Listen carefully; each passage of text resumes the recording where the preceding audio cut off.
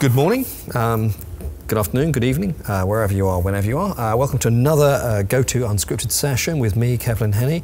And today I'm joined by Hadi Hariri from JetBrains.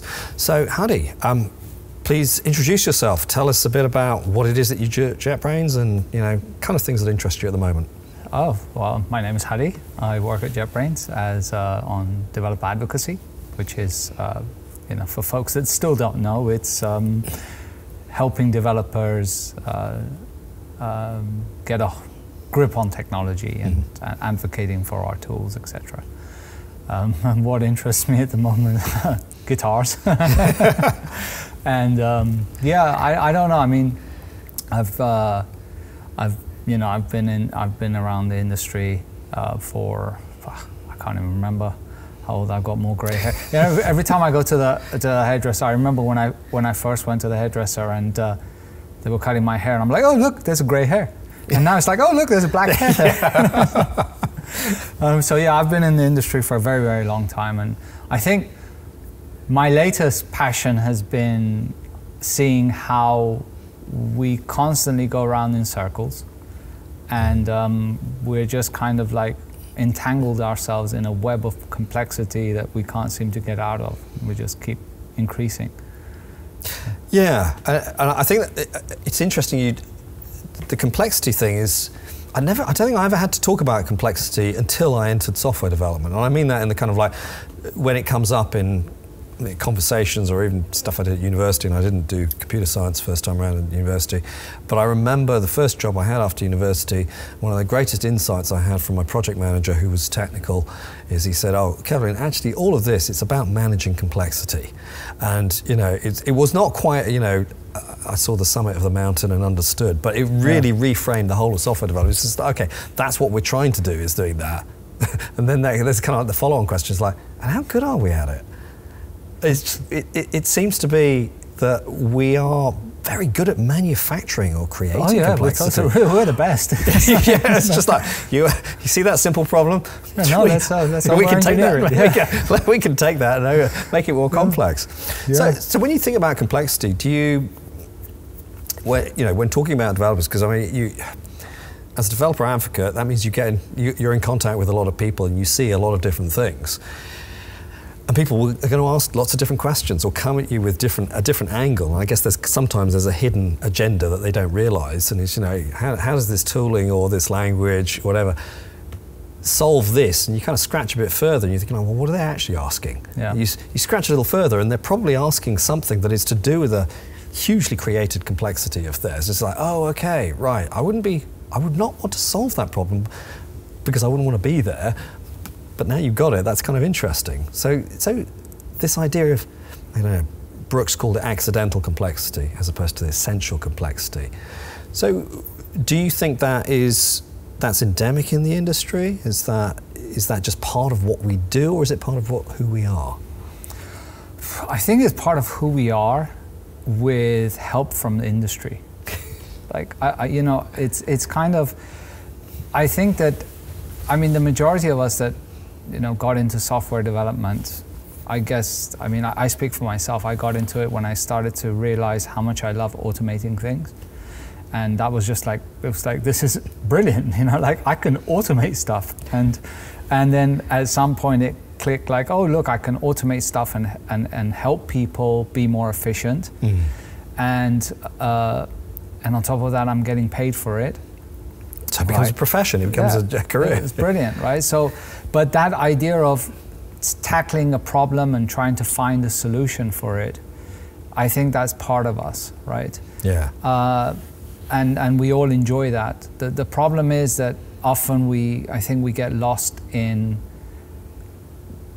forgetting what the problem is and just, trying to play with the solutions that the industry offers us, right? Yeah. Yeah, I think that's an interesting one, because that's one of the observations that I've had. Because occasionally I get asked, what is it that makes a good good developer? You know, what is it? You know, if you're going to be a programmer, what is it that you? What are the things? And, you know, there's historically, you know, you need to have good mathematical skills.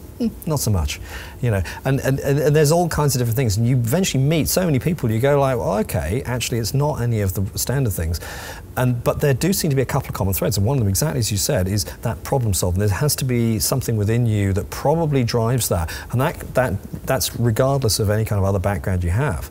But I think one of the other things that makes the perfect storm is that perhaps there's also an element of creativity, and you put those two together, and we're able to create some amazing problems that we solve. Exactly. You know, it's a perfect storm, and so therefore we love that kind of tinkering, that possibility of like I wonder what this tool gives me, I wonder what this API does, and what if, and if I do this, and if I have this call back to, and you know, if and it's very easy to escalate, and as you say, you know, you forget the original problem. It's that kind of, you know, you get into the flow state. Yep, exactly. but you get swept away by the flow. Yeah. Right? Then you know, as the saying goes, you know, a solution looking for a problem, right? I've got this brilliant thing. I don't know what it's solving, but it's brilliant, right? It's fantastic. Yeah. So I think it is a combination of both, and I don't think it's ill-intentioned. You know, I don't think any of us go about saying, oh, you know what, I'm going to come up with the most overly complex architecture I could possibly come up with. I mean, imagine that in any other field. You know, like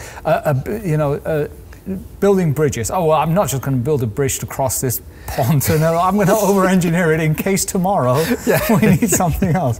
And yet we do that all the time. All the time. I mean, I've seen yesterday actually we were doing a recording of my podcast, and this section is brought to you by Talking Kotlin Podcast. So check it out. And you know, we're talking to the guest that had written a book on design patterns.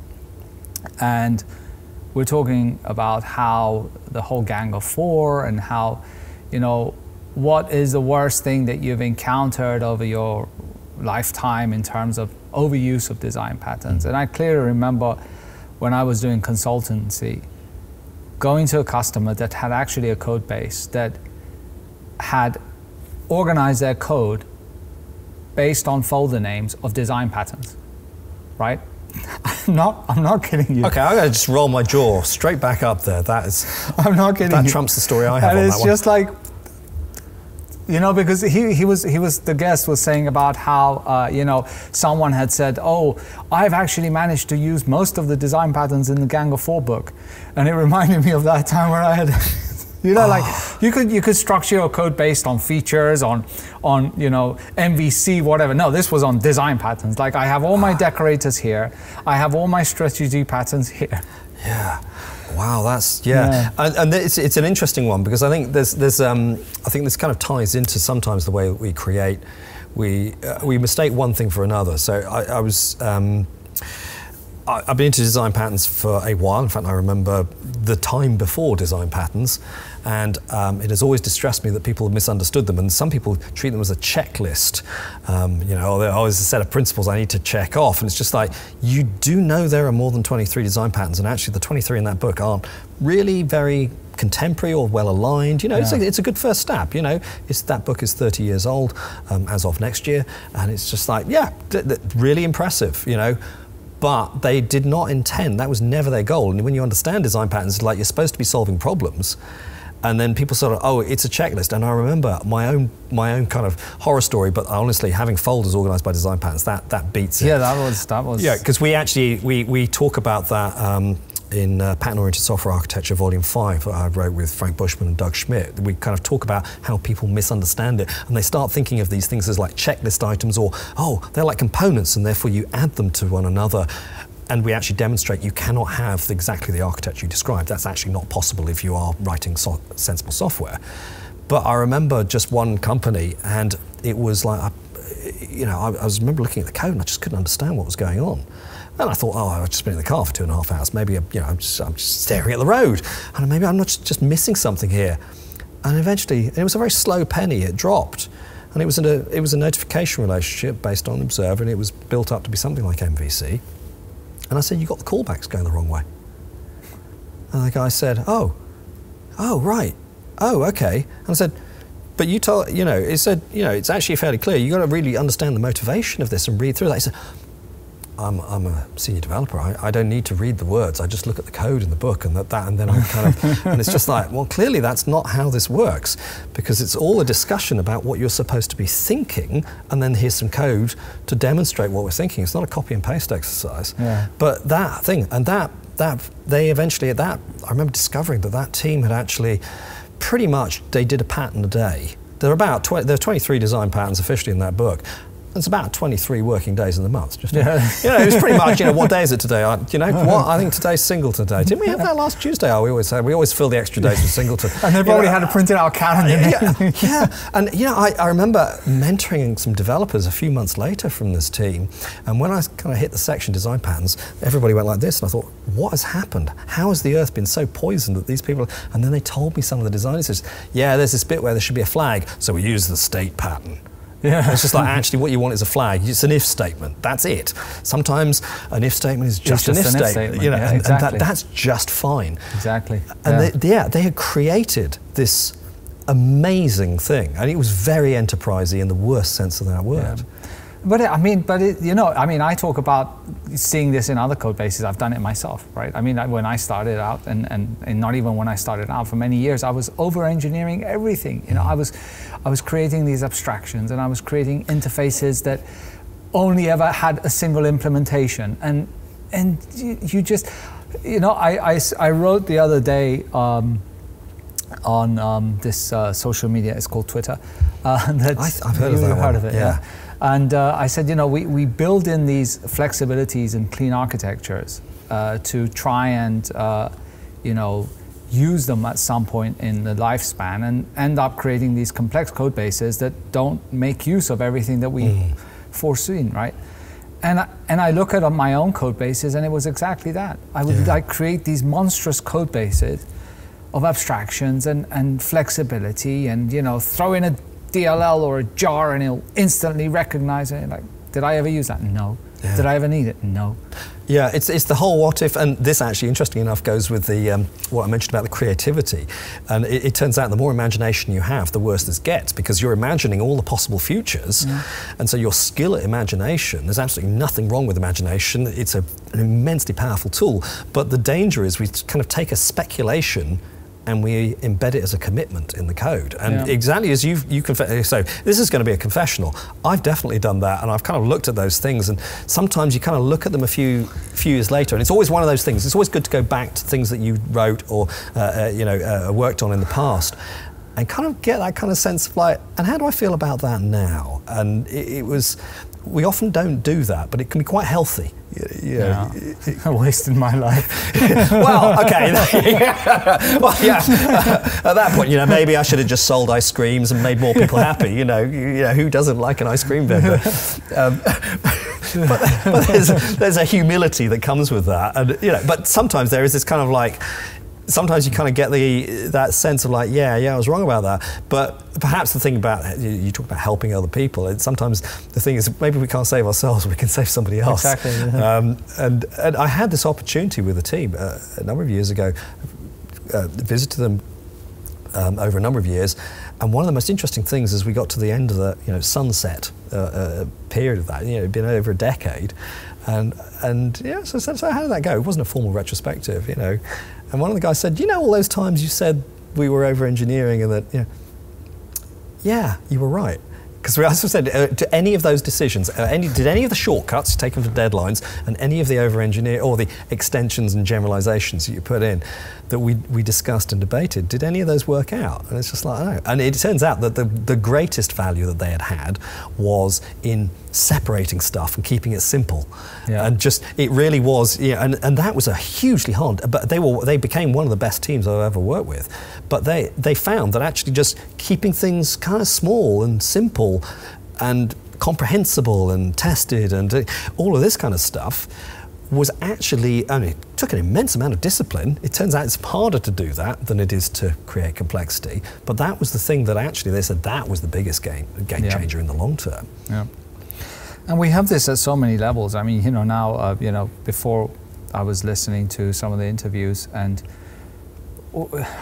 every time you talk about software now, you hear Kubernetes, you hear Docker, you hear microservices, you hear nano services, pico services, you hear whatever services you want, right? And it just sometimes makes me wonder why.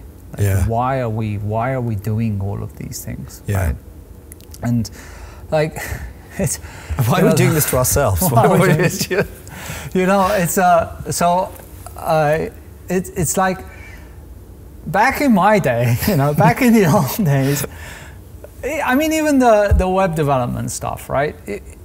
We used to do this thing called there was an application, there was a CGI or a nice API, and it used to spit out some HTML combined with data, and it used to render a web page, right? And it used to work. And then someone said, no, users need instant updates. So we're going to invent this whole thing called single page application, right? 20 years later, you're coming back to articles that are saying, oh, to get better usability and performance, we're going to do this thing called server-side rendering. It's like, right, that's what we used to do 25 years ago. It was called, you know, CGI.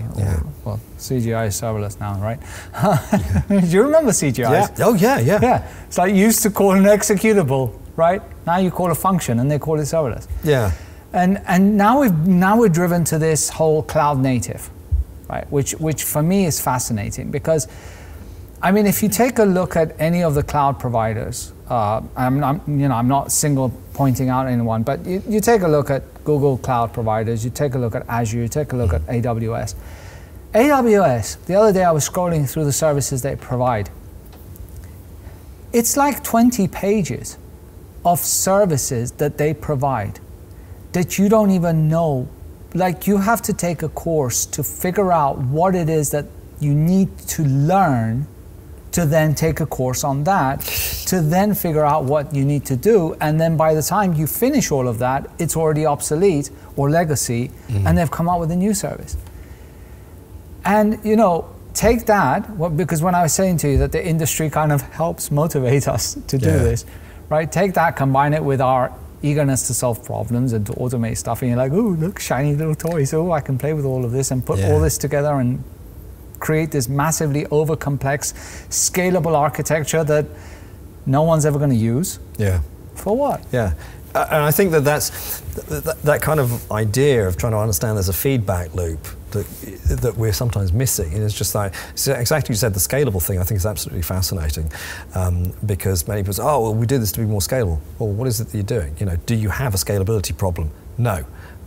And it turns out that they are borrowing, you know, the standard thing, go to a conference, you see the big names, make their recommendations or talk about their architecture. And these people are, you know, the Googles and so on, they are doing planet-wide engineering at this level. And the point is that, what is it that you're doing? You know, I know somebody who wrote software for a funeral company.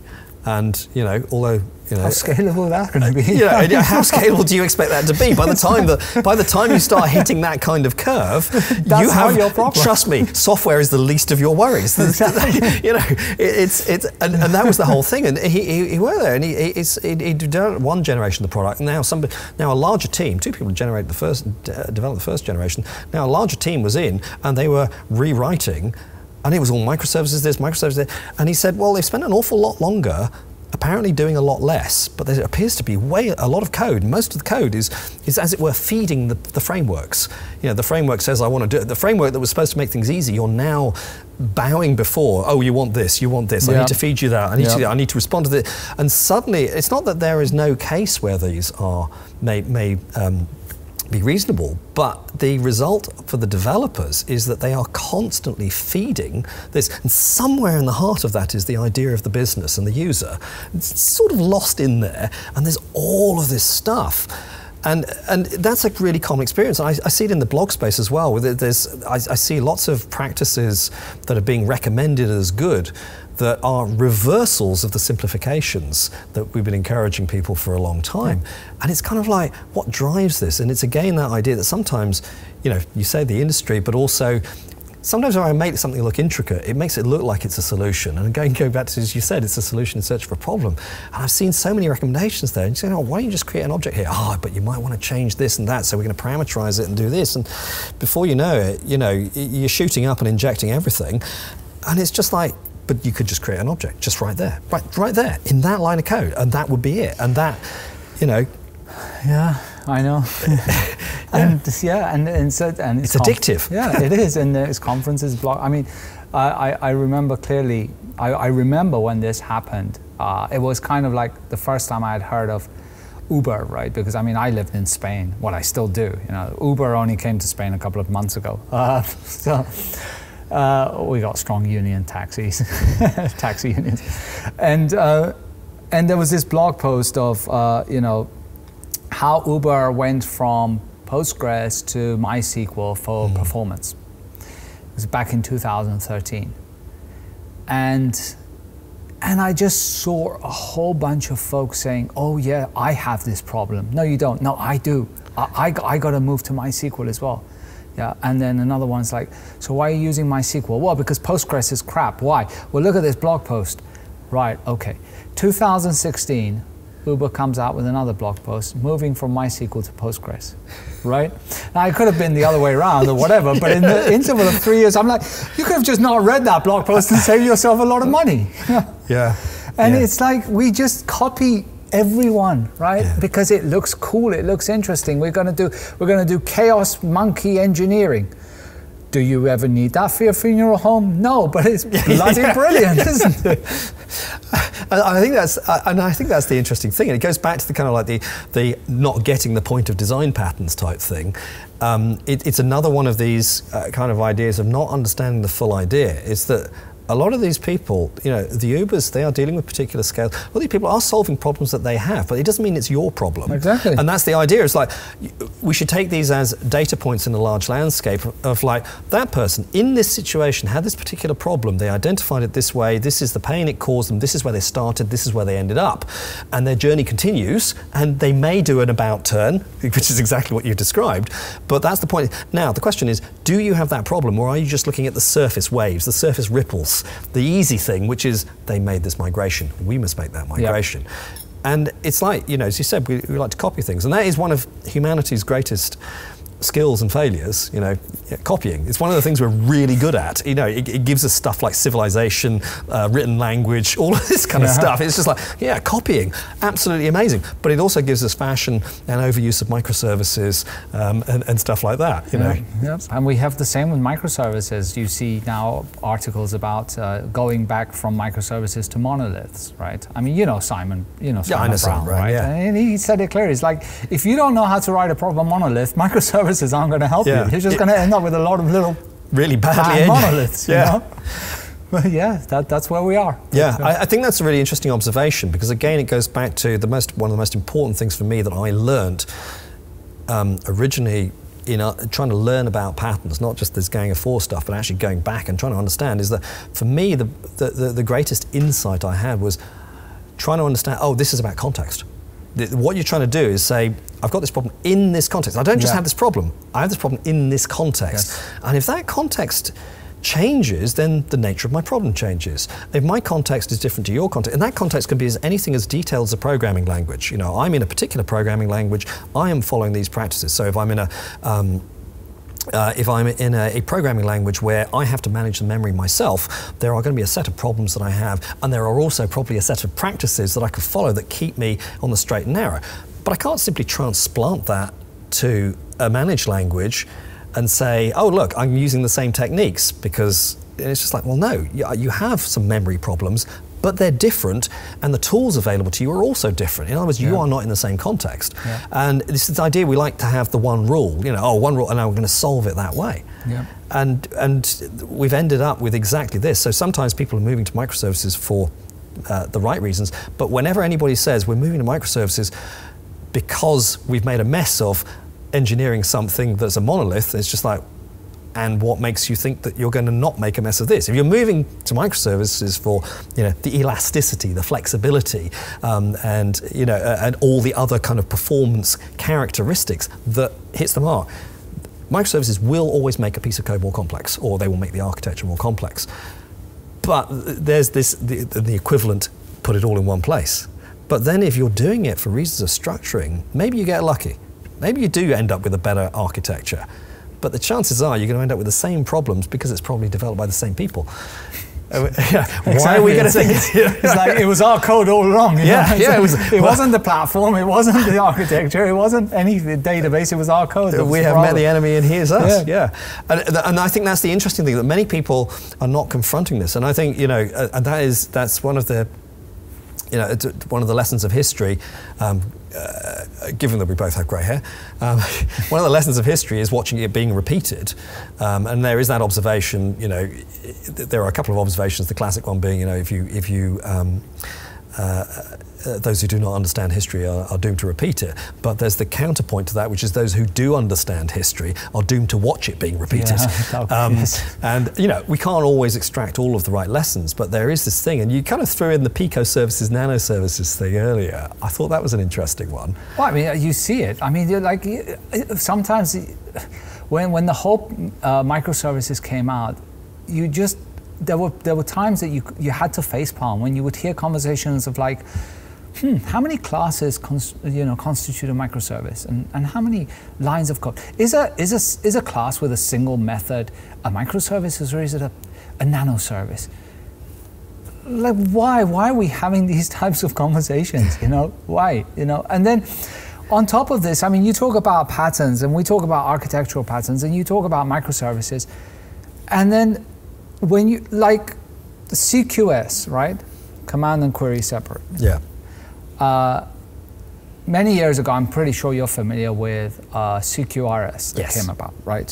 Which, if you were around back then, which we were, if you would actually Google CQRS, Google would respond, "Did you mean cars?" Like, it used to say, "Did you mean cars?" There's actually a blog which is CQRS.blogspot or something like that, and the tagline is, "Did you mean cars?" Because Google didn't know what CQRS was, right? And so Greg Young, who was talking about CQRS, was also doing event sourcing. Yeah. And then people thought that, well, if I'm doing CQRS, I have to do event sourcing. And they started to like add this complexity of event sourcing to situations and contexts that didn't apply. And it's just like, no, we got to do CQRS with event sourcing, and it's not working out well. Because you're lacking domain-driven design. Now you got to throw in the domain-driven design. Now you're going to get all of that. And we keep seeing like how we keep adding these levels of complexity to things instead of just thinking about, hey, you know what CQRS is? It's just about having your reads separate from your writes. Yeah. It's about not needing the ORM at times, right? Yeah. And we do the same with microservices. Oh, you're using microservices? Yes, then you need to use, Kubernetes. Why? Well, because you can't just, deploy a container. Why? Well, because you need Kubernetes for scale. Okay, but I don't have scale. Doesn't matter. Just in case you need it. And then you need all of these monitoring services, and then you need this. It does become, and exactly as you say, there's this kind of, you go to pick one off the shelf, but then a bunch of other stuff comes with it. Have you thought about this, sir? Madam, how about one of these and one of those? You go to a car showroom, it's like, oh, well, now that you're getting a car, you might as well get this upgrade. You kind of walk in, you're really simple, I'm after a motorbike, and you walk out with just like a camper van, and it's just like, and that's the point, is every single one of the ideas that we're talking about is individually useful, it has an appropriate place, an appropriate time and place, and there's no criticism of these things at that level. But then, it's just it's that kind of like shiny hammer syndrome, and you eventually end up asking the question like, is this the right hammer for this screw? It's just like, it's a complete mismatch. But more importantly, you just then start dragging all these other things by association. Oh, if you're doing this, you need this. I mean, it's worth considering them, but you don't necessarily need it. And that's where I think, going back to the heart of this, the complexity, where does it come from? Is this aggregate kind of quality. It's like, it's got this gravitational field that pulls in all these other things. And as you say, CQRS in principle is a profoundly simple idea that can benefit a whole load of architectures. Hey, you can have a different read stream from a write stream, you can optimize them and have different technologies, as long as you're happy with the data quality differences. If you have that this is brilliant, absolutely fantastic. And suddenly you've got something else there, which the big break there is breaking from kind of acid transactional tyranny, let's call it, where we have to lock everything and lose all kinds of scalability. And this is great for a large class of things. That's fantastic. But then, as you say, let's throw in the event sourcing, let's throw in this. And suddenly it's just like, and are we doing this as microservices? Because that sounds like microservices, and then you draw in that domain as well. But I think that the funny thing that for me with the microservices stuff is watching, again, that historical aspect being repeated, because when people coined that term, around it, the first time I saw anybody talking about microservices was Fred George, and that was about 10 years ago. And he had a really clear idea. He was very clear about how he was doing it and what he was doing. And it was genuinely to do with, like, we want small pieces.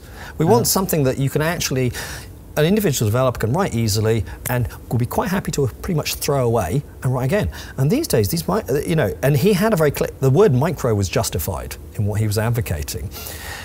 And these days, when people talk microservices, you kind of look at it and go like, I remember the whole kind of services the first time around. And you've now created stuff that's now bigger than what everybody was accusing. And so now we need to scale down. We're at Pico, and it goes down to it's just, and it's so tightly coupled that if one service goes down, the whole system goes down. But that defeated the purpose of the thing. It's interesting because there are a couple of phrases, and I know that Frank Bushman and I did a talk where we actually took an excerpt from Clemens Sikorsky's book on component software in the late 90s. Really important book, really talking about the thinking and so on and the rationale behind it. And a lot of that stuff also seemed like almost old, because he was very good at giving a historical context and a narrative there. And it's funny, we took a paragraph out of it and just what is a component, and it was identical to what is a service just a few years later, the SOA style service, and is identical to what we would now call microservices. It was so funny, it was just this particular paragraph, and you either had to change no words or one or two words, and it was just like, we've been here before. And it's not that none of these are they all make progress in some way, and they're all helpful to a large class of systems. But when people come up and say, this is going to help us, in what way? We're not sure. Because other people are doing it, it will give it, we have faith, and we will be blessed by the right outcomes. And it reminds me of when you said the definition of a service. I remember back in the WCF days. Remember WCF? And so they had come up with the 4 tenets of services by Microsoft, and there was 4, right? And it was, the 4, WCF complied with the 4 tenets of services, but of course Thomas Earl had 11, right? But you didn't need the 11, the 4 was enough, right? Actually, I'd forgotten that distinction, yes. Yeah. So there's an interesting kind of cycle there, and it's kind of like, it's almost like this merry-go-round. And what we want to do is each time round, we want to be aware that we're going round. And just like, it's just like, hey, this time around we're doing it like this, and we've called it this, and we're totally aware of that, and let's not fall into the same traps regarding silver bullets and, hey, guess what, this is the silver bullet that will do this. Haven't we fired off a bunch of silver bullets before? I'm pretty sure we have. I've got the kind of the wounds to show it. Haven't we? Let's just understand the thing that this does give us, and then there's all these other things, and be really clear in our minds that these are not necessarily going to happen by magic. This is why we want this technology, because this is the difference it makes to us. Yeah. As opposed to all of these other things, which genuinely get a bit cargo culty. Yeah. And I mean, there's many people that argue unfairly that we're just, we're coming up with new solutions, we're trying to find new ways to solve the same problems, and so on and so forth. But one of the things that I've found a lot, again, with us is that, let's say that I have a framework, okay? And that framework works for 80% of the cases. And now I need a special case that doesn't cover it. So I won't make a special case. I will create a new framework that covers my cases and a little bit more. And I do that at the expense of complexity. I do that at the expense of, I'm not taking something that we know, building on it, and abstracting the complexity away, I'm making the developer have to deal with that complexity. I'm making them have to deal with the complexity of learning the framework, learning everything underneath it. And I don't understand that part. You know, it feels like we are trying to, every time we talk about applications and user experiences, we always try and say, let's make the experience more pleasant for the user. Let's not make the user have to understand the application know that they've got to go to 3 menu items to accomplish what they want to do. And yet we don't seem to apply that to ourselves. Like as developers, we don't say, let's try and abstract away things to the point that it makes it simpler for people to use, as opposed to, no. You know, I mean, if you take a look at any of the frameworks, like I remember, you know, we were just joking earlier about, I gave a talk on AngularJS. Yes, it was a horrendous mistake I made, right? And then React.js came about, and then there was this Flux architecture of React.js, which is this massive diagram of all of these parts, and you're like, why? Like, why do I need to understand all of this, right? Yeah. Why? I mean, it was easier to understand machine code. Seriously, the 68,000 Motorola assembly was easier than programming with React.js. And I don't get it. I really don't. I think we just, like, we enjoy complexity. Yeah. I think it becomes its own reward. It's like a puzzle. You know, again, that's the other aspect. It's like these aspects: creativity, problem solving, and they're in that we find puzzle solving, and complexity has its own reward, its own intricacy, and they can be a lot of fun when you created something like that. I mean, I think in that sense, software development is one of the most creative professions that we have. You literally can create something from nothing. You can summon things from the universe. You know, in times past, you know, developers would have been, you know, burnt at the stake. You're casting magic. And although some people may have the opinion that should be continue to be the case, I'm definitely not going to advocate that. But we do have this invitation to complexity. Because there's so much to know. I mean, that's the thing, is that there's so much to possibly know, but perhaps sometimes we don't make it easier. Although, going back to your point, earlier on, nobody ever sets out to over-engineer things. Nobody has the meeting and said, so we're going to develop this. And so, any suggestions for how we should do it? I think we should over-engineer it beyond comprehension, but we should do it under the veil and mandate of simplicity. No, nobody's going to say that. And if somebody does say that and you're in that meeting, you know what to do. You stop, and actually if it's a Zoom meeting and you happen to be the host, you can just kind of accidentally kick them out. You know, oops, your connection was dropped. You know, the point there is, but that opportunity doesn't happen. That's not how it happens. It happens over time, and people go in with such good intentions. Every single framework is always an attempt to simplify, but then things start leaking out, leaky abstraction, and you sort of end up having to say, I now need to know the universe in order to use this. Yeah. There is a common cycle there. And then even like with presentation patterns, and like, you know, we talk about MVC. Simple concept. Okay, MVC, now I'm doing a desktop application. MVP, okay, now MVP doesn't quite work. I'm going to do MVVM. Okay, what's MVVM? Well, there's this long blog post of 17 pages that tells you the subtle differences between MVP and MVVM. And then, you know, 6 months later, now MVVM sucks. I'm going to do MVI.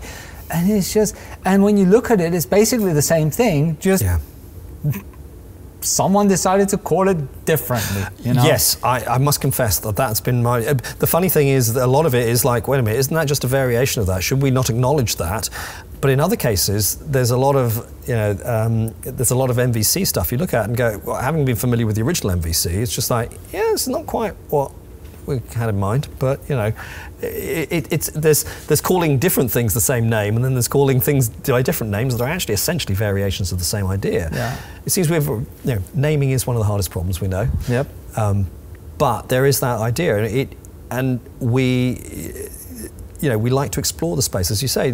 We're all trying to solve different things, but it's a sense of like we are repeating some of the same mistakes rather than finding new mistakes to make. Yes. And that's for me, a problem. That's a problem. You know, that's the thing we should be doing. Is there's a lot of innovation to be had, but we spend a lot of time. It's necessary. I think it's necessary. We always repeat certain mistakes, and certainly as an individual in the profession, you have to go through certain mistakes that you're going to make. Nobody can think for you. Nobody can understand your code. You have to go through that. So, but it does seem collectively we are capable of making some of the same mistakes. It's kind of like, should we mark that one as done so we can make new and exciting exciting mistakes that actually push us into different spaces rather than hovering in the same areas. Yeah. And then when you've been in the industry as long as we have, and you start saying, oh, but that we kind of, and you're like, oh, shut up, you old man screaming at the cloud or whatever they call it. It's like, oh, I'm not really. I'm just, yeah. Yeah, I actually did have that one experience. I thought, when somebody showed me something and said, "Oh, you're doing that? That's asynchronous." Okay. Have you had this problem? Yeah, rather than saying, "Oh, yeah, we did this back in the day," shouts at cloud. It's just like, "Have you had this?" Yeah. It's just like it's like you've seen our code. Yeah, it is. Yeah, I did. 40 years ago. Yeah. And so there is an element there. It's interesting because we're a knowledge-based profession, and yet surprisingly, and we are very good at individually learning certain things. It's just like developers are always tracking moving targets, so their skill at learning is great. But there's the bigger learning that we're not necessarily so good at collectively, and there seems to be a kind of like a kind of a paradox there almost. Yeah. So you mentioned something earlier on. We were talking about building web services and talking about microservices, but really all of this kind of like stuff of like, I want to put something out there so that other things can communicate with it. You've been working on something recently that is in that kind of space. Well, yeah. I mean, I'm on the Ktor project, which is an open source framework that we've developed at JetBrains for, creating microservices. It's for creating connected systems. So essentially, it's like it's a multi-platform because it's written in Kotlin. Yeah. So it's multi-platform, meaning that you can actually now build with the 2.0 release that we just released. You can build servers. Using Kotlin native, which means no JVM, nothing. Yeah. Just targeting, binary, like in the old days, like the compilers and linkers and get your EXEs. And then it's got a client which is also multi-platform, so you can use it on iOS and mobile and all of these different things. Yeah. You see, because I had a quick look at that, and I thought, oh, this is quite interesting because it seems that, curiously enough, the thought went through my head. It's kind of validated by what you just said. I thought, that's reclaiming some lost territory here, because actually it does look, I mean, I can't, if somebody wants to look at this interview in 5 years' time, go, yeah, he was wrong. That turned out to be terrible. We'll do a reason. But just at the level, but a couple of things there. One was the Kotlin native aspect, and I thought actually interesting thing in terms of Kotlin does seem to have stuck to it's now just over 10 years old, and it seems to have stuck fairly closely to its original vision of basically, we want to program something like Java, but there's a lot of extra noise in that, and there are so many things that we do that are common that should be brief. Those things which are common should be shorter type thing, whereas justifiably Java gets that as a criticism, that even doing the most trivial thing, it's not that it's not possible, it's just that you've got to spend a lot of time doing it. And if you're getting paid by the line of code, this is a magnificent solution. Absolutely, ignore every recommendation we make in this talk. But there is that idea of actually it seems to have stuck fairly close to that mission statement and seems to have optimized in that space. And it goes back to that idea of the developer user experience. The developers are users. What's their experience like? So Kotlin seems to kind of fit comfortably in that space, but then also giving you that, actually solving the portability problem. And so there is a return to native because people are interested in that, but actually we also need to run things on VMs and so on. And it seems to sort of say, this is kind of a solved problem. We can take care of that. This is something we can take care of. So I was quite impressed by just sifting through some of the examples on Ktor, going like, actually, these are fairly simple. And as a non-Kotlin programmer and who's not in this space either, I'm looking through this like going, this makes sense. And I'm coming at it as not shaking my fist at the cloud, But as I say, you know, this is all subject to change. In 5 years' time, it could turn into a monster. Who knows? Yeah. No, that's actually one of our goals. We'll put that disclaimer out there. But at the moment, what I was seeing was just like, oh, actually, this does look fairly sane. But maybe I'm getting lured in by the examples. But no, that's actually. I mean, to give you some background around Ktor, what happened is that I used to work. You know, I've gone through many platforms, right? And I used to do a lot of .NET. And at the time I was doing ASP.NET, MVC, and then I got kind of interested in Node.js, and I started to do a bunch of JavaScript, and then I got hooked onto Express.js. And I really, really liked Express.js because it was like back to my you know, roots of ISAPI DLLs, where you just basically had an entry point and you would just execute something, and I loved it. And so when I started to play with Kotlin, there wasn't anything like that, right? There was the Spring framework, and there was the Spring and Spring. And so I created this framework called Wasabi, which was basically trying to port Express.js over to Kotlin. And then one of my colleagues that was working on the Kotlin team started to experiment as well with Kotlin as a DSL, and started to create this other thing called Ktor. And then, you know, at some point, coroutines came out, and of course it made sense to move to asynchronous, and he had already kind of like started building it on the asynchronous model. Wasabi wasn't, and I'm like, you know, why are we doing two things, right? Yeah. So I said, you know, like, I'm going to drop Wasabi and I'll help you with Ktor. And then eventually he stepped aside, and then I took over the team. But our essence is to try and keep it really, really simple.